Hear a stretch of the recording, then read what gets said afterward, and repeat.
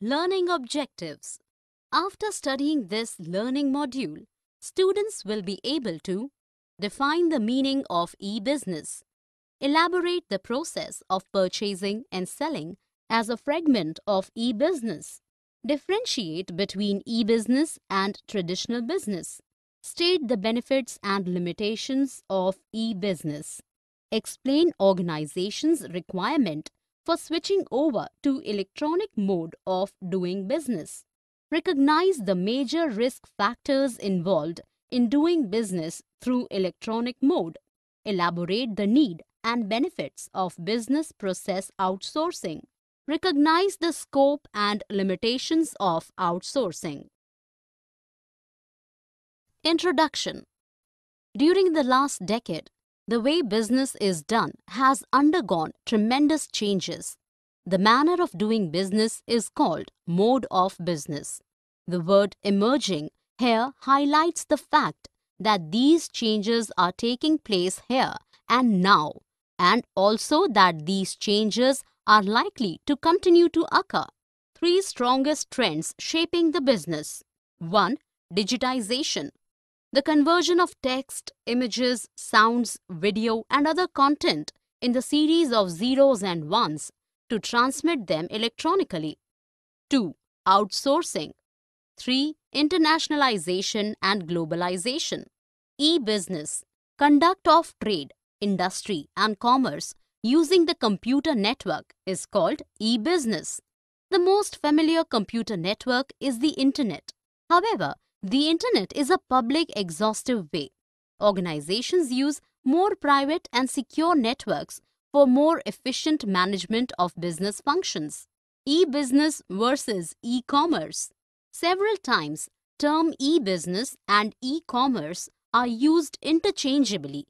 But as business is a wider term than commerce, e-business is also a more elaborate term and involves several business functions and transactions conducted electronically, comprising the most popular range of transactions called e-commerce.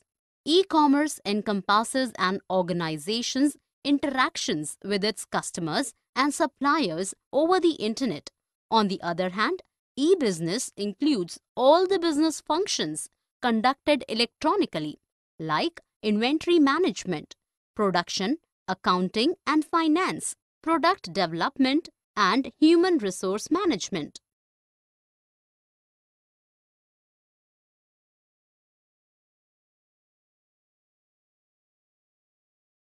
Scope of e-business. Scope of e-business is quite vast and includes all kinds of business functions like production, marketing, finance, marketing and personal administration, and also the managerial activities. And another way of looking at e-business is to see it from the perspective of people and third parties involved. And from this perspective, an organization's e-transactions can be classified into three categories: B2B, B2C, and intra-B, or an organization's internal processes. B2B commerce. In this, both the parties involved in a business transaction are business organizations, and hence B2B stands for business-to-business commerce. Generation of utilities and value needs business to interact with other business firms, which may be vendors, suppliers of different inputs, or they may be a part of the channel using which an organization distributes its products to the customers. B2C commerce. As the name implies, B2C transactions have business organizations at one end and customers at the other. B2C stands for business to customers commerce. Intra-B commerce. Here, all the parties involved in a business transaction are from within the same business, and hence it is named as intra-B commerce. C2C commerce.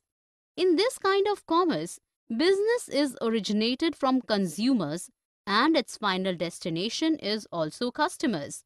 Hence, it is named as C2C commerce. This kind of commerce is appropriate for dealing in goods for which there is not recognized market mechanism. For instance, selling second-hand clothes, books, commodities, etc. E-business versus traditional business. Tailored products have traditionally been manufactured to order by craftsmen and hence they have been expensive with longer delivery times. Now, with the advent of e-commerce, organizations can offer customized goods at lower costs and delivery time has also reduced significantly. Benefits of e-business: ease of manufacturing and lower investment needs. Unlike the several procedural necessities for establishing an industry, e-business is comparatively easy to begin. It benefits both the small and large enterprises alike. Convenience. Internet provides the convenience of doing business 24/7/365. This flexibility allows people to do shopping even in the midnight and also let organizational personnel to do business at any point of time in a day. Speed. E-business has significantly improved the cycle time, that is, the time taken to complete a cycle from the source of demand to its fulfillment. Everybody knows that in this digital era, money is described as electronic pulses at the velocity of light. This is all because of electronic funds transfer technology of e-commerce. Global reach. Internet has no boundaries. On the one side, it allows the seller to have reach to global market. On the other side, it allows a buyer to choose products from every part of the world. Without internet, globalization would have been limited in terms of speed and scope. Movement towards a paperless society. Utilization of internet has significantly diminished the dependence of paperwork and the associated red tape. Limitations of e-business. Similar to everything else, e-business has also some limitations. Less personal touch, no matter how high-tech it may be, but it lacks the warmth of interpersonal touch and interactions. In this way, it is comparatively less appropriate mode of business for product categories requiring a significant amount of personal touch like garments, etc. Incongruence between the placement of order and its fulfillment speed. However, information flows at a click of mouse. The actual delivery of the products or order takes time. This may cause impatience in customers. Need for technology competence. E-business requires significantly high degree of familiarity of computer technology. Involvement of high risk factor. E-business takes place between cyber personalities. It makes it difficult to establish the identity of the parties. It is therefore riskier to transact through internet. People resistance. The procedure of adjustment to innovative technologies and newer ways of doing business may sprout a sense of insecurity among people. Ethical fallouts. So you are planning to switch this job? You may as well leave it right now, said HR manager, displaying her a copy of an email she had written to her friend. Swati was both stunned and shocked, since how her boss got through her email account.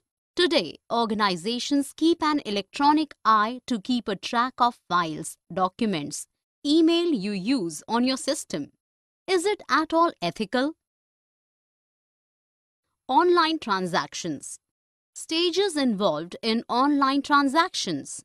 Chiefly, there are 3 stages involved in online transactions.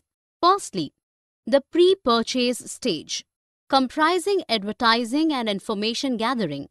Secondly, purchase or sale stage, involving price negotiation, closing of sales or purchase and payment. Thirdly, the delivery stage. Except the delivery stage, all the other stages of online transactions need proper flow of information.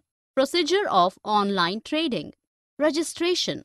Prior doing any online shopping, one has to register herself or himself with the online vendor. It means you have an account with the vendor. Only you can shop by logging into your account. All the sections related to your account, including your shopping cart, are password protected. Otherwise, anyone can log in into your account, which can be troublesome. Placing an order. You can add your required items in your shopping cart and then can place order for the same to purchase. Your shopping cart is your online record of what you have picked to purchase while exploring the online store. Once you decide what you have chosen to purchase, you can check out and then choose your payment option. Payment mechanism.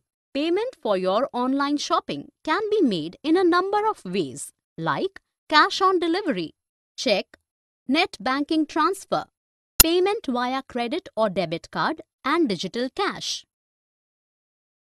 Security concerns in online transactions. E-business risks. Safety of e-transactions. E-transactions are prone to a number of risks. These risks may involve financial, reputational, and psychological losses to the parties involved in the e-transaction. It makes security and safety issues the chief concerns in e-business. Transaction risks. Online transactions are prone to several risks, like seller denies the receipt of payment done using online mode by the buyer, the delivery of the products does not take place, or seller does not get the payment for the products delivered, and customer claims the payment was done. Data transmission and storage risks. Indeed, information is power. Data kept in the systems and its en route is exposed to several risks. Important information may be stolen and can be used for the fulfillment of selfish motives. There are various of stealing information stored in systems. Virus and hacking are two of them. Using these methods, data can be interrupted during transmission. This can be prevented with the use of cryptography. Risks of threat to individual property and privacy. Internet is an entire open space. Data provided while making online transactions may be offered to other people who start dumping a range of promotional and advertising literature into your email box. Resources needed for successful e-business implementation. Establishing of e-business needs money, men, and machines. You need additional resources for developing, functioning, sustaining, and enhancing a website. A website is an organization's location World Wide Web. Outsourcing. Outsourcing is a new trend that is fundamentally changing business. It implies to long-term contracting out usually the non-core activities to third-party specialists with the aim of benefiting from their expertise and efficiency. Features of outsourcing. Outsourcing involves contracting. Outsourcing refers to source from third party what you have been otherwise doing in-house. For instance, innumerable companies have so far appointed their own cleanliness and sanitation staff for the purpose of maintaining cleanliness, hygiene, neatness, and sanitation in their premises. But now, several organizations have started outsourcing these activities on contractual basis. Usually, non-core business activities are outsourced. Cleaning and sanitation are non-core business activities for most of the business, and for municipalities and sanitation providers, these are their core business activities. Depending on the business type, the core activities keep on changing and they outsource other activities. Processes may be outsourced to some other party. Founder of a big multinational organization that is into several products and services in different places of the world.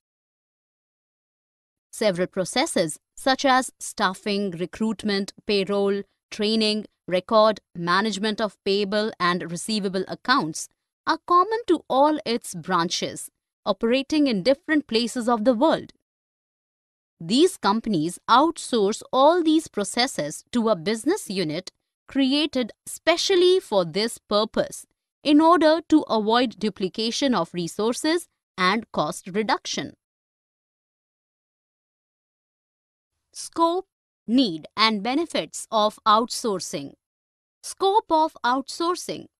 Usually, there are four major segments involved in outsourcing: contract research, contract manufacturing, contract sales, and informatics. In the present world, the term outsourcing has come to be more closely related to business process outsourcing or IT-enabled services. Approximately 70% of the revenue of BPO comes from call centers, 20% from low and high value data work, and 10% from higher value information work. Customer care makes the bulk of activities of call centers with 24/7 management of outbound and inbound traffic. Need for outsourcing. International pressure for supreme quality products at lower costs. Ever demanding customers and ever advancing technology are the three key drivers causing to rethink at the business processes of organizations. These factors may be regarded as accountable for the consistent rise of outsourcing as the mode of business. Benefits of outsourcing. Business organizations are now recognizing the significance of paying attention on just a few domains, where they have distinguished capability and contracting out all the other functions to their outsourcing partners. One of the major benefits of outsourcing is reduction in costs. It takes place due to economies of large scale accumulating to the outsourcing firms, as they do this for innumerable other organizations as well. By outsourcing all the non-core business activities, companies are able to excel in their core business activities. Concerns over outsourcing. Just like everything else, there are some concerns attached to the process of outsourcing. Some of the concerns are discussed below. Confidentiality. The process of outsourcing involves sharing of a lot of crucial information of a business. If your outsourcing firm do not maintain the confidentiality and, for example, passes it to your competitors, it may cause the harm to your business. If the outsourcing involves complete products and processes, then your outsourcing partner may also start a similar business as yours. Sweatshopping. As the organizations that seek to outsource their processes to lower their costs, they attempt to take the optimum profit from the low-cost manpower of the host nations. Ethical concerns. Take an example of a shoe manufacturing company that, in order to lower down costs, outsources its manufacturing process to a developing nation where they employ women and child labor in the factories. Back home, organizations cannot do so because of strict laws against child labor. Resentment in the home countries. While outsourcing marketing, manufacturing, IT-based services, and research and development, what is eventually outsourced is employment or jobs. It may result in resentment back in the home country, especially if the country is facing issues of unemployment. Summary. Let us summarize what we have learned in this module. The manner of doing business is called mode of business. Three strongest trends shaping the business: digitization, outsourcing, and internationalization and globalization. E-business, conduct of trade, industry, and commerce using the computer networks is called e-business. E-transactions can be classified into three categories: B2B, B2C, and intra-B, or an organization's internal processes. Benefits of e-business: ease of manufacturing and lower investment needs, convenience, speed, global reach, and movement towards a paperless society are some of the benefits of e-business. Limitations of e-business: less personal touch, incongruence between the placement of order and its fulfillment speed, need for technology competence, and involvement of high-risk factor. Online transactions. There are 3 stages in online transactions: pre-purchase, purchase or sale, and delivery stage. Procedure of online transactions: registration, placing of order, and payment. E-business risks: safety of e-transactions, transaction risks, data transmission and storage risks, and risks of threat to individual property and privacy. Outsourcing: it implies to long-term contracting out usually the non-core activities to third-party specialists with the aim of benefiting from their expertise, efficiency, and even investment. Features of outsourcing: outsourcing involves contracting. Usually, non-core business activities are outsourced. Processes may be outsourced to some other party. Benefits of outsourcing: organizations can focus on their core activities and reduction in costs.